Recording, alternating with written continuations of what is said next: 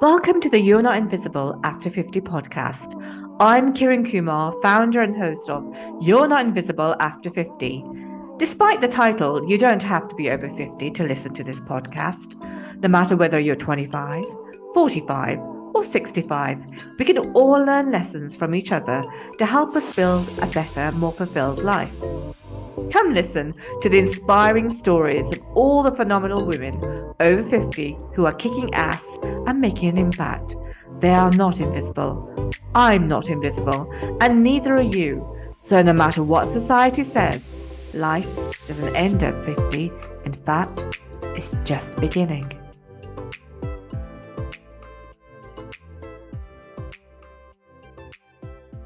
Welcome to the You're Not Invisible After 50 podcast. I'm Kiran and host of this podcast.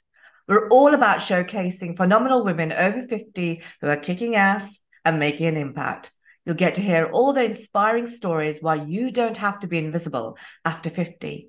So sit back and enjoy the wonderful life story from this week's guest. And I'm so excited about this. My guest today is Rohini Singh. Hi, Rohini, how are you? Hi, Kiran. Thank you so much for having me on your platform. It's been actually so wonderful, Kiran, to first of all listen to all the phenomenal women that you have there on your podcast. All so unique, all so different. And I couldn't just help reflecting that, all of us have a story. And the underpinnings of it all are that there seems to be a plan to it. That's what I reflected on when I heard all those women. And the other part was just pausing and reflecting on my own life, which I mean, you made me do because we are all going through life, but we don't always pause and look back and look at the whole of it. And it's been an amazing process. Oh, I can't thank you enough for saying those beautiful and wonderful words. They mean so much. I mean, when I started this, you never know the direction, the travel, the direction of travel. You just think, okay, I'm going to do this and I hope it catches on. And it has, it's caught on in terms of imagination and the want to be on here and the feedback that I'm getting. So I truly, truly welcome those words and I absorb them into my soul because this is what it's about, isn't it? It's about letting women speak for themselves and also to think about where they are and where they're going. So thank you, Rohini, for that. It's just so heartfelt. And thank you for coming on to the podcast, of course. So I'm now going to get you to introduce yourself to the listeners in one line of who you are. Gosh, first she asks me to look back at my whole life. Then she says, now introduce yourself in one line. Okay, Oh, so, so I'm Rohini Singh. I've written a couple of books, so I guess I could say I'm an author. I've also, I'm a spiritual mentor now. It looks like life has guided me there, and I guess that's what I'm really going to speak to you about because there have been so many chapters in life. It almost seems like different lifetimes. When you look at all the different things you've done. My father was in the army, so the earlier part of my life was moving from one cantonment to another, an army kid, seeing all the little towns of India. Then it was because it was such a mobile kind of existence, I was sent off to a boarding school. So maybe like a boarding school experience, after which I went, of all things, to study international law in Czechoslovakia. So that seems like another totally different chapter too. And then I came back and, life just has a plan. I mean, no matter what you will, no matter what you do, it just sort of gently nudges you in certain directions. So I came back. I joined a corporate house. I was working. Marriage happened. And then my beautiful daughter came into my life. So motherhood happened, parenting happened. So, but while life was like sort of going on in this quite, what you might say, at one level, at another level, it was almost like the universe was waiting for when can we nudge her to what she's supposed to do. And ooh. funny, but how the whole aspect of healing came into my life. And that's really what I'll talk more about today because I feel that this life was really for freedom, for discovering myself, for becoming my own best self. And how it happened is, I think, how it often happens for many, which is that there's something which disrupts your life in a way. And for me, it happened because my father, who was like quite the bedrock of our family, he had to have a knee surgery. And the knee surgery went wrong. And in that year, in which he had almost 13 surgeries to like fix it, it was like uh, there was turmoil in the house. And suddenly somebody mentioned this modality called Reiki to me. And I said, oh, yeah, the excuse became maybe I can heal my father. Mm-hmm. But you know what? All these circumstances of our lives are really a setup. So I started learning Reiki, and I thought to myself that why I'm doing it is because I'm going to heal him. But it was actually my own starting of my own journey of growth. I just love the fact that first of all, the introduction is long, the introduction, which has been really good. And I think you've also undersold yourself because you've written a couple of books. Come on, Rohini. You have written for Hay House. I read your biography. And so it's not like you are just written a couple of books. You've written a number of books which have sold exceptionally well. So let's talk about that. But it's a really lovely introduction in terms of, your past. And you're right. When you get to the age of, I'm nearly 60, and you realize that your life is in chapters.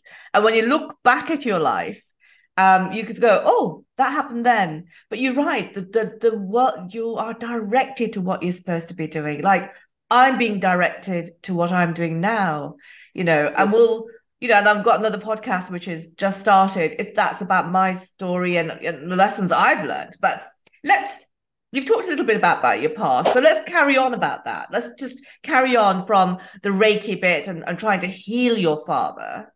Yeah. So it was, Kiran, it was like, it's like almost like the universe is waiting for you to just nod yes. And then it's like a whole different door opens. So Mm-hmm. after I learned Reiki, it was, I can't remember a modality I didn't learn. And it was just like progressing on my own path of inner growth. And I can remember, I think it was around age 40 when I was teaching something. And there was that aha moment when I just realized, like, wow, I'm doing exactly what I was supposed to do. I feel so fulfilled doing this. And then when you reflect deeper on it, you realize that you didn't will any of it. Healing just came into my life, workshops came into my life. So there was that period of like really exploring modalities, learning them, teaching them. I was one of the first teachers of this modality, which is very popular now, emotional freedom techniques. Mm-hmm. So I began teaching that. I've written a book about that too, Miracles with EFT, which is really all my experiences condensed into that book. Then I wrote another parable called Free Fall, which was, I wrote it in a very light-hearted way. It was, well, you know what? I'm not going to write this book like you're supposed to write books. You're supposed to be very disciplined. You're supposed to write every day. I told myself, hey, you know what, Rohini, we're going to really have fun with this. When you really feel the urge to write, then we are going to write. And when you don't feel like, we're just going to let it go. And there were many days, Kiran, when I felt like, listen, this is not how books get written. But it just flowed.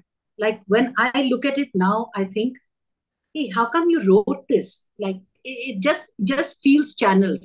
You didn't even know this so well then. But I think that's how the universe has always reached out to me. In fact, I want to share something very personal with you.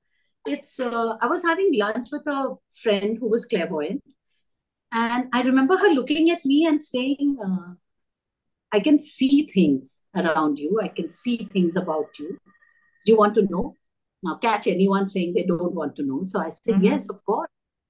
And I remember her saying, do you know what a rescue worker is? And I said, no, not really. What is it? And she said, well, imagine somebody in an office who doesn't really have a designation, but they're given things to do, fix the filing system today and fix the computers another day. So she said, you know what? For many lifetimes now, you have been a rescue worker. You've Wow. just gone a particular life and done the job that you were supposed to do and exited. Like you've had very short lives. And she looked at me and she said, "And how old are you now?" And I said, "Well, I'm 42." And she said, "Now your time for yourself begins." She said, "Maybe I'm having lunch with you today just to be able to tell you this." She said, "Now you've not had such a long life for a long time." And she said, "Somehow you're going to be freed of your responsibilities and be able to really devote yourself to your own inner journey, your own journey of growth, your own." And she said, "You are here to help and serve." So she said, "Just do that." And I remember being very frightened when I heard it. It was like, what's going to happen now? And I don't know these words. I don't understand these words. But exactly that is what happened. I mean, I was learning these modalities. I was holding workshops, retreats were happening. Then the books happened. So the first book that I wrote was called The Only Way Out Is Within. And it's got quite a touching story behind it, because I wrote an article in the newspaper called Don't Get Trapped by Your Emotions. Mm-hmm. And apparently it had a very overwhelming response. And I got a phone call from somebody, an young army officer, who was somewhere on some far off outpost. And he rang me and he said, "I read your article, ma'am. It meant a lot to me. We hardly get newspapers here, but please, ma'am, write a book." And there was static on the line, and the line got cut. And I Wow. I thought, write a book. I don't know what to write in a book. But that idea, that seed, and it had been sown in such a beautiful way. And then I spoke with my husband about it, and he said, "Yeah, go meet a publisher, like, show them this article." So I did that, and that's how I began writing The Only Way Out Is Within. And it's interesting how the universe puts you on a path that you hadn't even thought about. So it's Exactly. an and that phone call that you received, that was a sign from the universe saying to you, that's your next step. And you're directed along that. And you may not have thought about it, but it's Yeah, the direction that you've been told you should be going.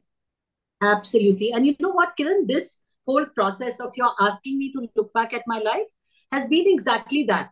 Because now when you look back, you can connect the dots. Like the clairvoyant was somebody who was telling me something. That phone call was something who was telling me something.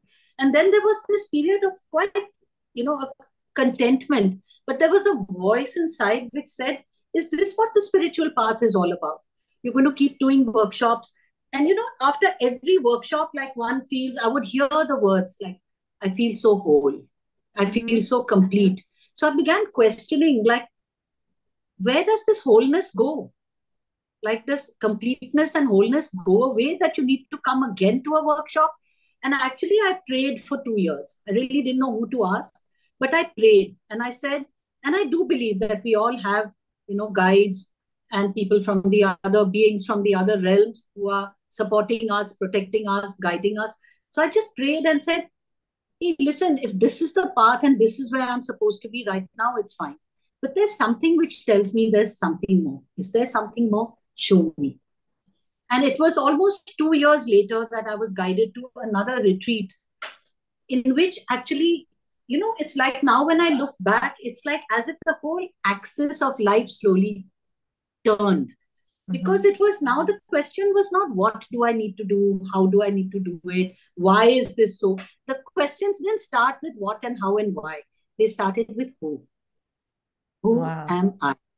Who Mm-hmm. am I? I think you get to a point, if you're a spiritual being, which I am as well, you feel that you just know and you feel what the universe is trying to tell you, and then you just actually then perform that. You're the actor in all of that. The direction, this is coming in my head now, the direction comes from your spirit and soul, and then that's what you act out. So we are just actors in what we're being directed to be doing. And I think that I can that totally resonates with me, because my whole business is built on this, in my own intuition that I feel and then I do. Yeah, absolutely. Kiran, I really believe that I believe that there's a soul plan. I Mm-hmm. believe that we have sanctioned it. I believe that there is a GPS, and the G in that GPS stands for God. Mm-hmm. And it's as we are going across, as we are like journeying through life. I mean, that GPS is always there because we already filled in the destination. The GPS knows. So sometimes, when you reroute or you go off into like a different pathway, after a while, it will guide you back again to where you're supposed to come back to. So I feel that guidance. I feel that guidance. I know that it's there. And I know, and I think that is really the beauty of being this age, is Mm. that you can see those dots. You can connect those dots. You can begin to relax because there has been enough times in life that you have been taught that, hey, listen, there's a plan, you relax, surrender a bit, surrender, and let something higher than your will take you. I just love the fact that you're selling and you're promoting the fact that we're over 50 and what that this brings. It does bring you the joy. It does bring you the freedom. It does bring you the wisdom. It does bring you the love. Those are really powerful, powerful words. So thank you for your wisdom. And I'm so glad that you and I met and doing this podcast. So tell me about your present. I mean, what's going on now in terms of there's a picture behind you. So what is that about? The picture is actually the latest cover of my book. The book is actually been quite a bestseller. It's called The Only Way Out Is Within. And it's funny, I gave it this title very many years ago, but this really is the whole, let's say, significance of my life, the Mm-hmm. whole of it in this sentence, because this is what I really believe. This is my credo. This is what I do to help people. And that's what my present is all about, whether it's through art. So I've recently certified in something new called Neurographica, which is a way of getting through communicating with your subconscious mind and changing patterns and behaviors. So I don't know, it's a very open phase, Kiran. It's a very Mm-hmm. open phase. Like my own spiritual path is like very strong and steady. But the rest of it is whatever I can do to serve, to reach out, to help other people be empowered is what I would like to do. The title of my other book is Free Fall. And I remember when I gave the title to the publisher, they said, sorry, none of us can understand what this means. And I said, actually, even I'm not sure. Mm-hmm. But this title just, means a lot. Um, it feels like the right, it was a completely intuitive decision. And again, it felt like guidance. It was, what does free fall mean? And as I grew, actually, even after writing the book, I realized that what free fall means is surrender, Mm-hmm. sweetheart, relax. There's a plan, there's a safety net. Be courageous enough to just free fall. And actually, free fall doesn't mean falling downwards. One realizes as one goes along that it means flying, it Yeah. means being free, it means just letting go, sometimes letting go of even your own plan so that a higher plan can come into place. And that's really my deepest belief. I see it now. I Mm-hmm. see that everything in my life has led up to this moment, exactly as it was meant to be. I think that's really true because I think for me, free fall is about just letting go of constraints and the chains. I mean, I talk about it a lot in my own life because when you just let go, yes, it's scary, but sometimes you just have to believe. You've got to have the faith because you have no idea where you're going to land. And Yeah. if you have the faith, it's all okay to let go and go through that free fall and have that, as you said, Rohini, to have that surrender, to just let go for once and go, let's see what this is going to be. And I tell you something in my own life, I let go of a marriage and I'm a much happier person 7 years on, right? And it was a difficult step to take, especially, in our culture, right? And it was the best thing that I did for myself and for my children. But look where I am now. It's just it's a different game. And as you said, you're directed to that. I mean, whereas I wasn't allowed to speak in my past, all I do is speak in my future, right? Yeah, and that's what one realizes as one goes along, that those things that one considered to be obstacles, like this, for example, I was never allowed to speak. This exactly is what pushes you to rebirth yourself. Mm-hmm. It exactly, I mean, you need some, let's say, challenge or adversity or something sometimes, because otherwise you're like traipsing along on your path, and it's like fine. And it's like, you may know you're unhappy, or you may think you're very happy, but little bit of trouble. And at least for me, it has become so very clear that the only way out really is to go within. Mm-hmm. Not go out to fix the situation, not go out to change the circumstance, not hope that somebody in your life will begin treating you better, but find that sacred, secret space within, which is always there. Yeah, It is absolutely. peace. There is love. It is joyous. Find that place. And once Mm-hmm. you find that place, then come to life from that place. Mm-hmm. And once you do, really nothing can trouble you. Things will happen. Life happens. But you stay centered in that non-happening place. I That's just really love hard. I just love the words that you just used. Life comes from that place, because then as you said those words, my eyes were directed to the lotus flower behind you. And it is about you blooming and flourishing and growing from that space. Because if you have that love life form from there, from a really honest place, you can then become the best person that you can become, because you've been directed from that point. Yeah. And it's surprising, like lots of people like speak to me about, relationships or the angst in relationships, or even that they feel unheard, as you said. But if you really want to be heard, you have to come from a very quiet place. Mm. You can speak words, but it's not a loud tone that will help you. Mm. It's not aggressive attitude that will help you. And that's Absolutely. what I really, really, really um, would love to tell the younger generation. Uh, find this place. Oh, beautiful. Absolutely beautiful, beautiful. I just love what you're saying. Just absolutely love it. So what does the future look like I mean, I could talk to you for hours now. I say that to all my guests, and I could actually. But what does the future look like in terms of The future, the future looks like I feel very open to not planning it, Mhm, to not strategizing, because I really feel like I'm in a space of wonder, mhm, and I'm in a space of complete trust. It's like whatever I am meant to do, as it has always been, whether it was being guided to learn a particular modality, or it was being taken away from modalities, or it was learning some other, it's all been a guided process. And that's what's going to happen in the future too. I look forward to really fulfilling that so-called soul purpose. And I may know it and I may not fully know it. mhm. But if it happens for me, I believe that it is the purpose. So Absolutely, yeah, I it's can totally understand. like my morning prayer is God, make me an instrument of thy will. That's really clearly it.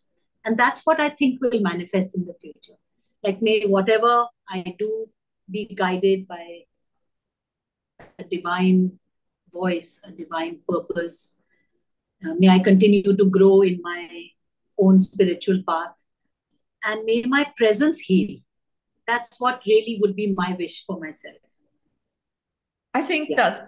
that's perfect, because I think you're right, because these aren't the times to strategize, especially if you're of a spiritual, you're a spiritual being, that you just need to I mean, you have to let go, right? That free fall, you have to trust. You have to know that the path that you're going to be traveling is the path that you were destined to be on. And I'm of the same mindset, because I just feel something and I go, that's what I'm going to do. I mean, let me just tell you about You're Not Invisible After 50. I trademarked it the day it popped into my head because I knew. And that was what I was meant to do. And as you know, we're 3 seasons in and, we're doing exceptionally well. But it was what I knew at that point. It was like, that is my purpose in life. And you just feel it, you just know it. And you think and if you trust it, that's where you should be going. It's really true. There's a quote which says you're not a human being having a spiritual experience. You're a spiritual being having a human experience. So it's like the Nice. other way around. And that Absolutely. actually is when you come onto that path and you begin to realize that, then everything changes. Yeah. Yeah. Quite honestly, I feel like even more than that, I feel that, even when you have an urge to do something, even that is planted. It's like, we think that, yeah, this is me thinking through things, but you didn't think this thing 20 years ago. You may have been confused about certain things at a certain point, but one day you have clarity. One day you know that, okay, this is where I have to go. And this is something I have really begun to trust. Yeah. This is something where I'm like willing to wait and not always listen to my mind, which may be doubting and saying, get on with it. Why aren't you doing something? So I think I'm really shifting personally from doing to being. And from that being space, which is a very quiet space, actions are flowing. Between doing and being, they're not an antithesis of each other. But it's like, are you doing from an egoic space and, striving, stressing, all of that? Or are you doing from a very quiet space and you can actually do much more? So like trusting that, whether you call it gut instinct or you call it intuition. Intuition is such a beautiful word. Intuition from within. It's like listening to that voice, and that voice is a divine voice. Absolutely. And intuition is teaching you from within, isn't it? That's what it's about. It's teaching you from within how you should be directing your life, right? Absolutely. Powerful. So let's move on to the bonus part of the podcast. I'm so sad that we got to this part, but it's also very helpful. The sad bit is that we have to come almost to the end of the podcast. But the good thing is you're going to give you these valuable tips to the audience. So the 5 tips that you would give to anyone who's under 50. Under 50. Okay. So, Kiran, we did like a very interesting experiment in those pandemic days where we wrote a letter talking to our younger selves. So this is something like that. So if I was to tell the younger ones, I would say, first of all, recognize this, that the only way out is within. So therefore, what does this mean? This means be empowered. Empower yourselves. Recognize, don't be a victim. Come out of victimhood and come into the tunnel of light. And you will only find that by like not focusing outwards always, but beginning to also focus inwards. So whatever may be your journey, you make your prescription, or you don't even make it, be open to the universe guiding you, it will. So that would be one thing I would love to say. The second thing I would say to a younger person, especially in today's age, is cultivate patience. Like everything happens in its own time. It has its own rhythm. You may plant a plant, but it is not going to sprout until its time is right. You may water it, you may nurture it, do that with love, but allow things their own time to unfold. So that's like another thing that I would love to say. And it's quite interesting because I just read this week, you can't, when you sow a seed, you can't eat the fruit on the same day, right? And that's the same thing, because it's about having the patience. And I must admit, Rohini, I'm very impatient as by default. And I just I've learned now that I've had to sit back and be quiet at times. I find it very difficult, I'll be honest. But you do have to have patience for something to flourish and grow. And it's really hard, even no matter how hard it is. Yeah, it's something you have to cultivate, and you have to cultivate it from a deeper sense of knowing that everything sprouts at the right time. There is a divine timing, actually. It's just like a bud sitting in the ground doesn't want to like open up before its time, or a caterpillar which is in its cocoon will burst out and become a butterfly only when its time is right. So I would say, like, to remember this, like, be patient, cultivate patience. And another thing that I would say is be in gratitude. I really, really, really emphasize very strongly, even doing a practice, which I'm doing presently with a group, in fact. And I invite all your listeners actually to join us. If there's anybody who should write to you and say, yeah, I want to join that gratitude group that Rohini spoke about, we would be very happy to have them. So we write gratitude every day. And we started with 5 and 10, and we moved on to 150 and 200. It changes the quality of your life. Because you're looking not at what you don't have, but what you have. Absolutely. I mean, I do this all the time. I mean, even I don't know where it came from, but I do like posts at the end of the week for what I've achieved, what I've got, what learnings I've had. When we sit at the table, we're thankful for what we've got in our, in front of us. It is so important to be grateful for what you do have, and not worry about what you don't have. Yeah. There's a very beautiful quote. I mean, I'm not very good with quotations and being very accurate, but I can tell you the essence of it. It's not happiness that makes you grateful. It's gratitude that makes you happy. So it's really like that. And when you begin to focus, and this is almost going into like, the art and the science, this is the science of it. The more you focus on what you have, the more you have in your life. And that would be the fourth thing actually that I would offer as just like a little piece of learning, which would be that life echoes your inside. Life is a mirror to you. So if you are cultivating that inner peace, that gratitude, that joyfulness, it manifests physically. I promise you, it manifests physically. So don't work, only strive on the outer things. Fix the inner, and you will see the reflection of it in your outer. So this is something I would like to offer. And maybe the last one would be my favorite quotation. It's a quotation by Hafiz, and it says, "This place where you are right now, God marked on a map for you." Oh, wow. Wow, wow, wow. Powerful. This Lovely. place where you are right now, God marked on a map for you. You only realize it as you grow on in years, And all of us, like, I mean, I've listened to all the women on your podcast as well as friends around me. We've all had tough times. We've all had challenges. We've all had ups and downs. But really, that is what has refined the diamond. The Absolutely. Coal has become a diamond because of that friction, the conflicts, the challenges, the polishing. And It's just an amazing time to acknowledge it and to savor it. Oh, beautiful. It is beautiful. 3 tips to anyone who's over 50. What would you say to them? 3 tips to, hey guys, you're like the lucky blessed few, right? So my first tip to them would still be in gratitude, and so much to be grateful for. Like, look back at your life, be in gratitude, acknowledge it, look back, take those pearls of wisdom from it, share them. I would also say, fulfill your bucket list. If you have a bucket list, go for it, guys. Go for it. Like, tick things off. Enjoy the comfort, enjoy the joy, enjoy the freedom, enjoy your grandkids, enjoy your kids. Like, express love and wear flowers in your hair. Because the 50s and beyond have their own flavor.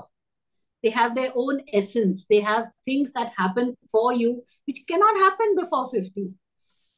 I love Rohini, the flavor, essence. I think that those are just magical words. They're the things that should give meaning to everyone who's over 50, because you're right. The flavor, what you experience at 50 plus is this freedom, this kind of opening in terms of your mind. We're constrained when we're younger. We have all these preconceptions. All of these things that kind of push us in one direction. But when you get to the age of 50 plus, you can almost do what you want, as long as you don't hurt anybody, but as long you can have the freedom to speak openly without being judged. You're not bothered about any of that. And I think that brings such, as you said, flavor, essence, freedom, joy and happiness. It's a vantage point. You are looking from a vantage point. You have climbed the mountain and can look down on various things, share that wisdom. I mean, we are all, it's the talents that we are given are like, you could say, like, it's God's gift to us, but expressing it and bringing it out into the world is our gift back. I'm not even going to add anything to that, because I think that's just a beautiful way to finish the podcast, which I always say to the women, because they always give me a nugget of wisdom at the end. So, Rohini, it's been an honor. It's been a beautiful conversation and beautiful learning. So thank you very much for this. Thank you so much again for inviting me. Thank you for doing what you're doing. And thank you for all the patience that you actually showed with me, because both of us know how much patience you had to have to get us together. Thank you very much. Thank you. Love you, Kiran. Thank you. Oh, thank you. Love you too. I love you too. Thank you for listening to the You're Not Invisible After 50 podcast. If you want to hear more from some amazing women who are over 50, who are kicking ass and making impact, then don't forget to follow us right here on Apple Podcasts or Spotify. Remember to subscribe, rate, comment, and share with other women through your social media. Let's spread the word across the world that you don't have to be invisible after 50. Check out our other services on www.you'renotinvisibleafter50.com and follow us on Instagram, Facebook, LinkedIn, TikTok, and YouTube. And always remember that life doesn't end at 50. In fact, it's just beginning. But wait, we have even more to offer. Join us and tune in to our other podcast, Shamelessly Untamed, a transformative series that encourages you to embrace your true self and celebrate your uniqueness. Make sure to subscribe to Shamelessly Untamed podcast on Apple Podcasts or Spotify. Don't forget to rate, comment, and share with anyone who can benefit from its content. Explore our additional services at www.roaringahead.com and be sure to follow us on Instagram, Facebook, LinkedIn, TikTok, and YouTube. We look forward to you connecting with us. Thank you.